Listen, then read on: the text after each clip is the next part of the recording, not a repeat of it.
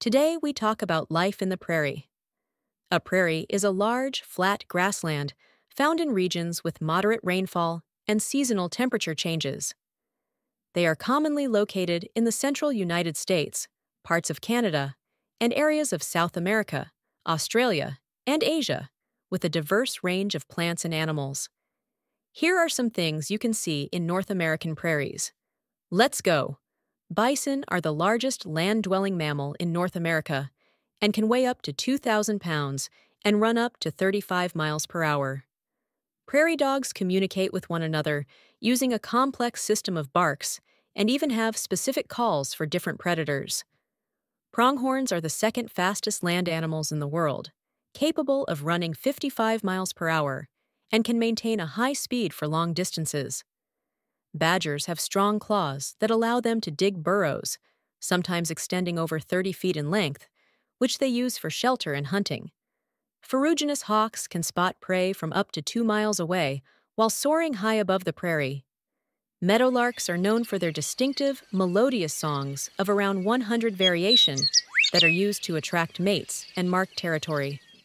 Great Plains toads can survive in very dry conditions by burrowing deep underground, where they remain inactive until it rains. Coyotes are highly adaptable and can thrive in various environments, from prairies to urban areas, and they often hunt in pairs or small family groups. A couple of prairie snakes include bull snakes, which are non-venomous snakes that are often mistaken for a rattlesnake and help control populations of small mammals like prairie dogs and rodents. Rattlesnakes are a venomous snake recognized by its rattle at the end of its tail. Let's mention a few special plants. Echinacea, purple coneflower, is not only a beautiful wildflower, but also has medicinal properties. It has been used by Native Americans to treat a variety of ailments, including colds and infections. Black-eyed Susan are known for its bright yellow petals and dark brown centers. This flower is a favorite of pollinators, especially bees, and is also the state flower of Maryland.